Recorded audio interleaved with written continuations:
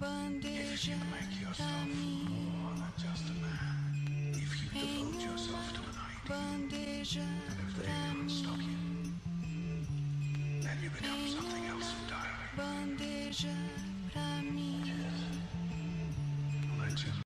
Hello there, ladies and gentlemen. My name is Mildra, and I will be your gaming monk for the evening. I don't get as much time as I'd like to talk about anime, though I'm no slouch or fly-by-night type of otaku. I'd want to make that clear.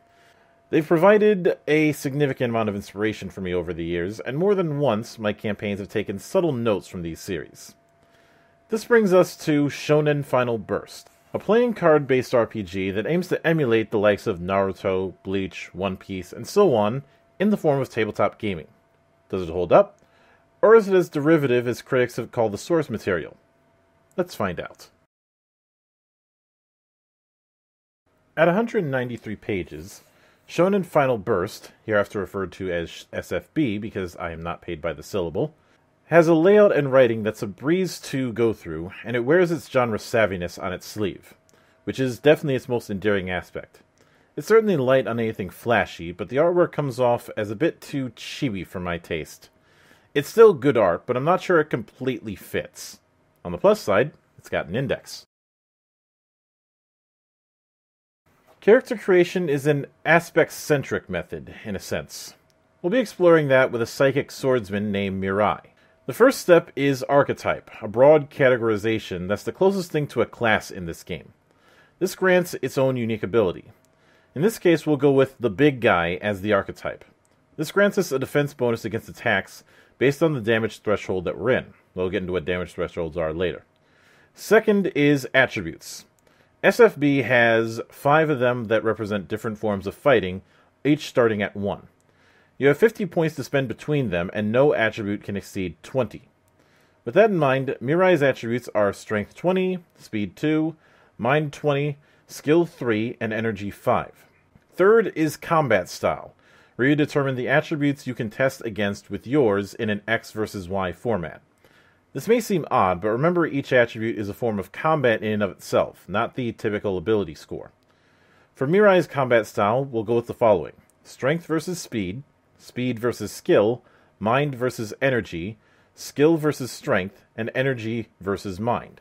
Fourth is Techniques. Techniques in SFB are power sets of a sort, a grouping of abilities that represent what you can do. These are split between active and passive techniques. Now we choose 3 active techniques and 1 passive technique, each representing a different suit, as we'll see later. These start at rank 1 and we distribute 7 points between each. Additionally, the active techniques have an associated suit, as I mentioned before, between hearts, clubs, and diamonds, with the passive assigned to spades. Taking this into account, our active techniques are Super Strength 3, Mega Mind 3, and Illusion 2. These are assigned to hearts, clubs, and diamonds, respectively. Our passive technique is Weapon Master 3. This choice in techniques makes Mirai's power-up score to be 1 and his aura to be 4. Again, we'll get to these later. Fifth is signature moves, the big extensions of a character's techniques. We'll start out with 2 of them that are built from an attribute, technique, and option. So Mirai's 2 techniques are what we'll call Critical Blade and Bulwark Mind. The first, Critical Blade, uses the strength-based and the Mega Mind technique with the exploit effect. It also has the lingering effect option to make cripples last longer. The second, Bulwark Mind, uses the Mind base, the super strength technique with the Endure effect. In addition, it has the Shielding Blast option. Sixth is Transformation. After all, most shonen anime characters use some sort of advanced form, and SFB emulates this through transformations. At character creation, you may choose between having 1, 2, or 3 forms, with 5, 4, and 3 stages of power, respectively. These are unlocked as you progress along your techniques. Since we only have 1 transformation unlocked, we'll focus on the Stage 1 version. This grants the inherent bonuses 1 amazing attribute and 2 bonuses. For the first attribute, we'll go with Amazing Strength. And for the other options, we'll go with Amazing Mind and Advanced Combo Flow for Super Strength. Seventh is gimmicks, which help add role-playing quirks to your character. We may start with 2 gimmicks, but can only feature 1 of them, in other words, equip it. We'll go with 3-Wolf Sword and Tactical Genius. taking the former at the start. The final step is allies and hobbies. Allies provide one-shot powers to assist you in the form of NPCs or another PCs. For the purposes of this, we'll go solely with 2 NPC ally powers. In this case, it'll be healing and suit search, both ranked at 1. Hobbies, on the other hand, are the game's equivalent to skills in other games. We spend 3 points from the hobbies linked to our archetype. In our case, we'll go with 2 in Comfort and 1 in Inspire. And we also gain 2 self-explanatory action hobbies. In this case, Craft and Exercise. Character creation is fine, if a little book-jumping. The only real issue I had is the ally system, being a bit more dependent on the whole party being present instead of developing individuals, which is how I normally do this. That said, the material is still broad enough to easily reskin the style of shonen that you'd wish to go with. I'd only say some of the gimmicks could stand to be less specific, but there's nothing a few house rules or some hacking can't fix. All in all, a good use of the genre it seeks to emulate. As was hinted at in character creation, SFB uses a playing card system instead of dice rolls. This is split into 3 forms: the player deck, the game deck, and the boss deck. These decks are built differently, with the players and games deck having no face cards, and the boss deck being composed of nothing but face cards.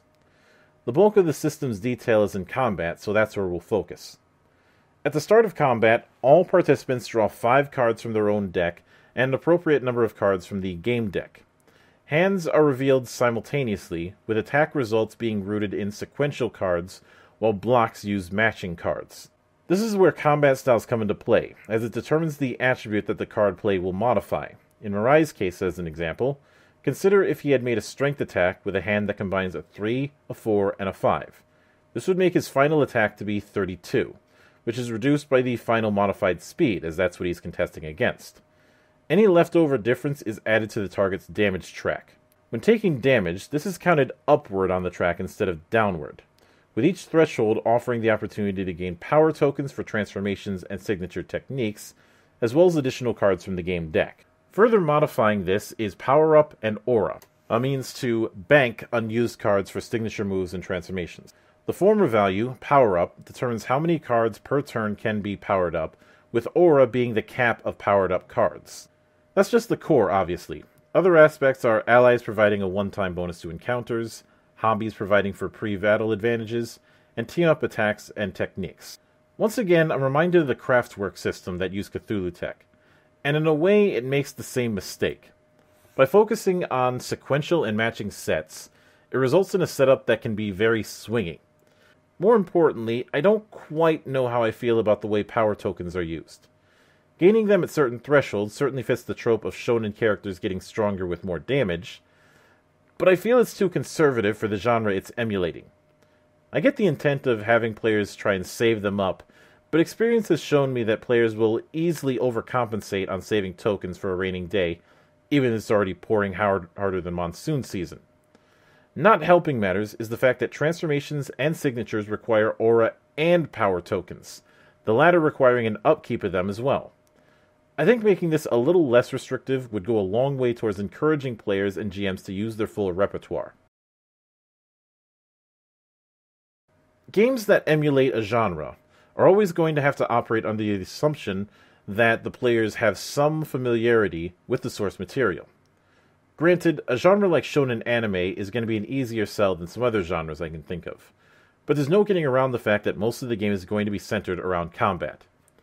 Thankfully, the game does not make apologies for that focus. After all, if you're playing this game, you're going to have a passing familiarity with the likes of Dragon Ball, Bleach, and so on. Using cards instead of dice is a bold move, but I think it handles it well through its technique system and the customizable forms of kit. Its main drawback is being a little too random for its own good, and not having too much of a vice grip on the ability pool during its combat. SFB assumes that this is for the purposes of storing them over time, but I feel this is a bandage over the two-headed monster of being too random and too confined for what it wants to be. That in no way is to say that the game is bad, rather that it's something that could use a few small tweaks to reach its full potential. Thus, I feel confident in giving the game a stamp of recommended. If you're an anime fan looking to bring some of that flavor to the table, then it's most definitely a strongly recommended.